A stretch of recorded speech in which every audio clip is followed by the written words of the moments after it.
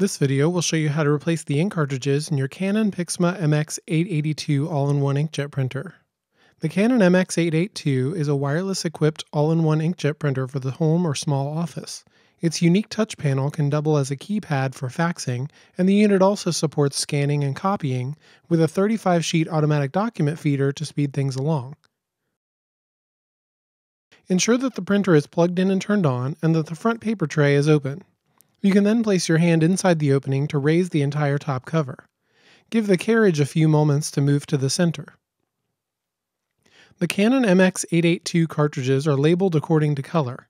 Pry the small plastic lever backward to loosen the cartridge, then grip it and pull it out of the opening. Start preparing the new PIXMA MX882 cartridge by taking it out of its box, then carefully open and remove the plastic bag as well. Lift and remove the tape strip at the top before installation, and pry the cartridge out of the orange protector by pressing the small lever away from the protector. Return to the printer and insert the Canon MX882 cartridge into the opening. You will need to tilt the front downward slightly and slide it into place. You can then press down on the top until it snaps. Carefully lower the top cover down to complete the process. You are now ready to resume printing with your Canon PIXMA MX882 printer. Be sure to visit inktechnologies.com for all your toner and ink needs, where we can help you save money with every print.